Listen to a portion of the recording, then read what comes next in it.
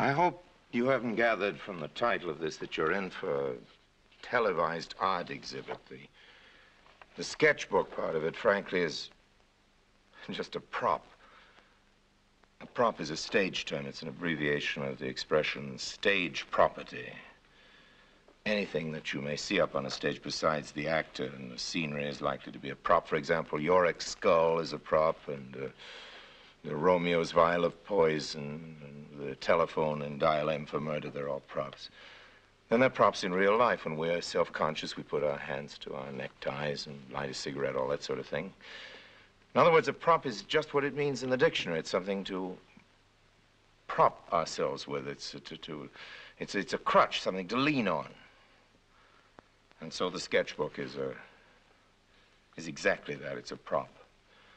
It's something for me to turn to when I lose the thread of what I'm talking about. It's something for you to look at, besides my face, which ought to come as a nice break in the horrid monotony. I remember the first night I was ever in Hollywood. I would have been very grateful indeed for a prop like the sketchbook, because I did lose the thread. I was speaking. After dinner speaking. I'd been introduced as a great after-dinner speaker. I don't know quite why, because I'm not. But I had been, and this was a great Hollywood dinner. Every star I'd ever seen in my life. I was tremendously impressed. There they all were, and a lot of other grand people besides, Maharajas and all kinds of title folk, and I'd been called upon. Of course, being very frightened and very eager to please, I started a funny story which I'd heard that day, and I'd gone on for a while when it dawned on me that I'd forgotten how it ended. I continued with the story, and I hoped that somehow I'd find an ending, somehow be able to invent one, and the people were all looking very eagerly, waiting for the finish, because they knew that although the story was very boring, it must be boring for a purpose. Obviously, it was boring because the end was going to be so tremendously amusing. They often looked at me eagerly, and I continued and continued, and I thought, how in heaven's name can I get out of this thing? I could pretend to faint or drop dead or rush out and yell fire. I continued to invent comical finishes that elicited no titters whatsoever, quietly and secretly praying to myself to heaven. And then my prayer was granted. Ever since then, I've been a great believer in the efficacy of prayer, because just as I'd given up hope, just as I was wondering how I could get out of this situation, the walls started to shake, the chandelier fell down from the ceiling onto the table, the people jumped onto the table. This was California, remember. It was an earthquake. So I was saved. My Hollywood career was saved by an earthquake. And I can't pretend that my drawings are any sort of earthquake, but they'll have to stand in for that sort of distraction.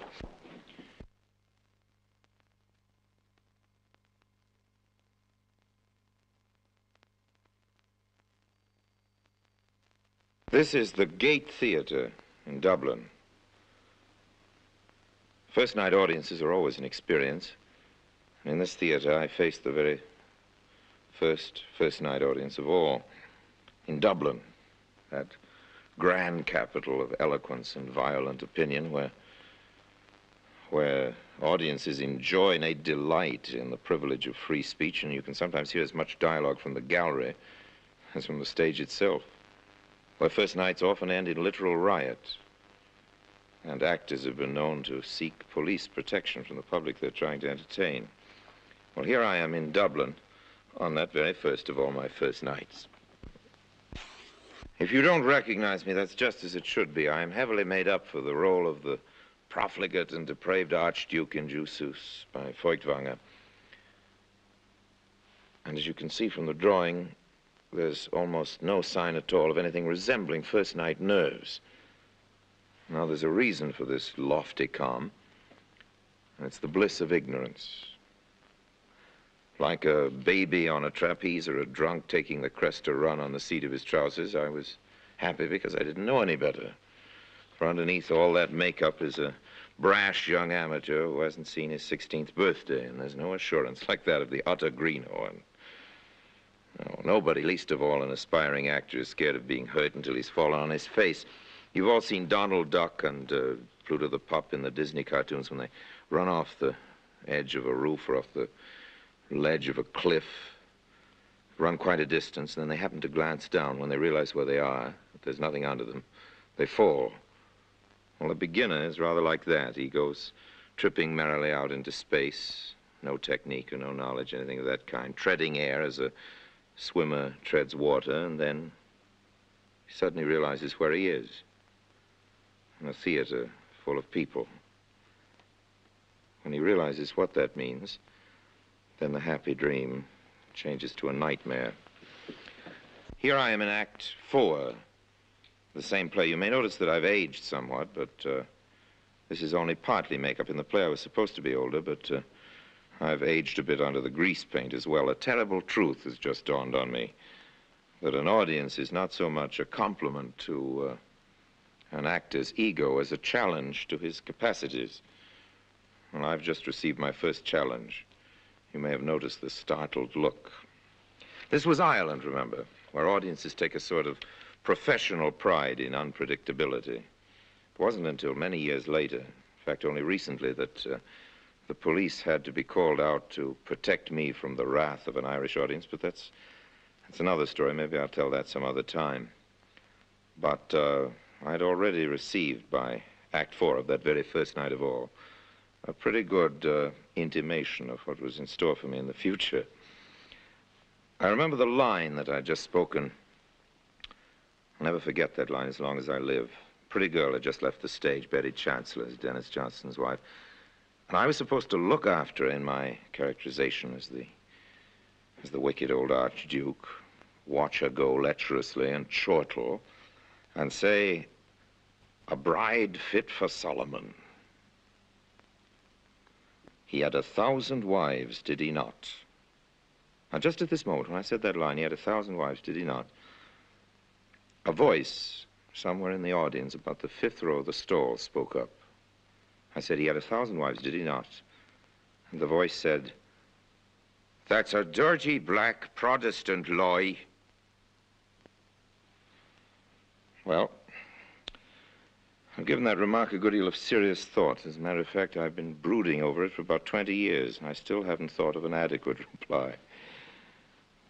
And anyway, that moment, the sound of that voice was my first experience of feeling like somebody unfortunate in Disney. That's when it was borne in upon me with frightful force that as an actor, I wasn't so much skating on thin ice as walking in thin air.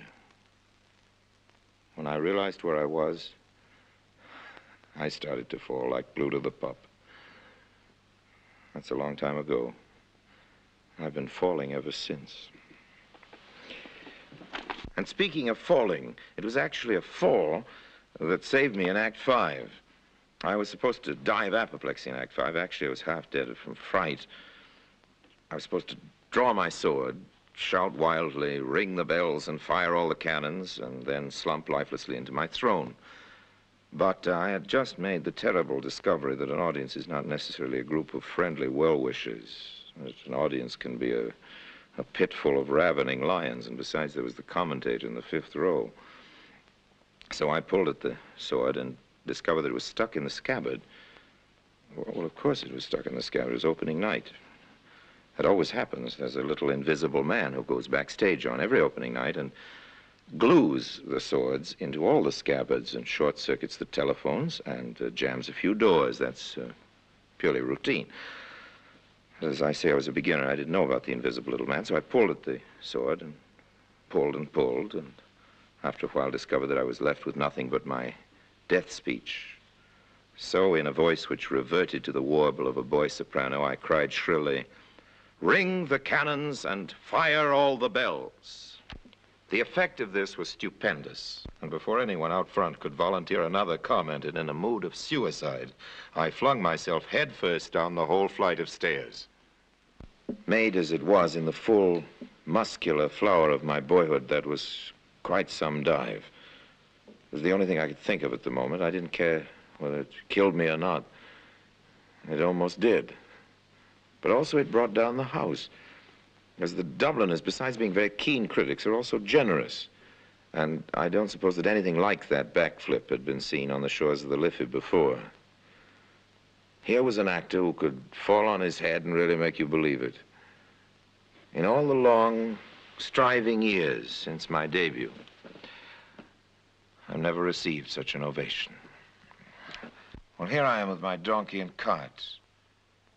You see, I'd come to Ireland, not to act, but to be a painter. I'd always wanted to be a painter. In the spring of that year, I'd arrived, bought the donkey and cart, traveled about Connemara, and found myself in Dublin in the autumn of that year without what are technically referred to as financial resources. Well, I had a few shillings, but I blew those on a good dinner and a ticket to the theater. The theater was the gate.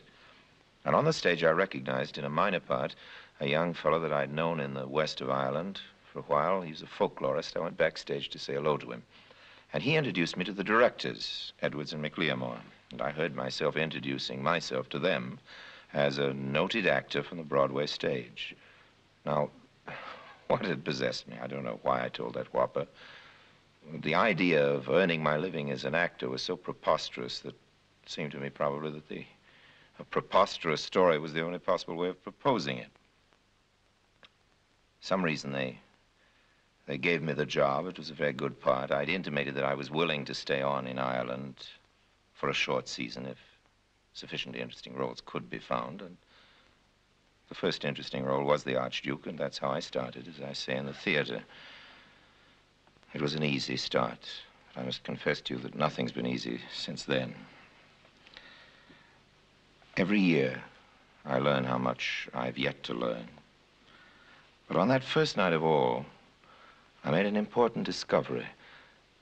I learned that an audience can be a very fierce creature. It can turn suddenly dangerous.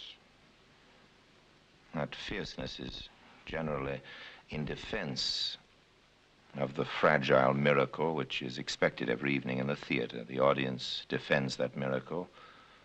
The artist presides over it. Nobody performs that miracle. Everybody contributes to it, and above all, it must not be treated lightly. Respect in the presence of that miracle is a part of the normal respect of the professional for his job. When I learned that job and learned to love the theater, the respect naturally followed. When I started, playing in a play was like playing a game. I didn't care whether I won or not. Now, of course, I do care very much, and I often find myself on the losing side of things, but I wouldn't trade my love for the theater for all the hits on Broadway and the West End. And I'm not proud of my start. I'm not proud of having begun in the theater as an adventurer. And I'm most sincerely grateful to the angry gentleman in the fifth row who raised his voice in the darkness of that Dublin theater and made me the precious gift of stage fright. It was the beginning of respect. Very shortly thereafter, as I told you, I threw myself on my head. It seemed the only thing I could do. Falling on my head is probably what made me an actor.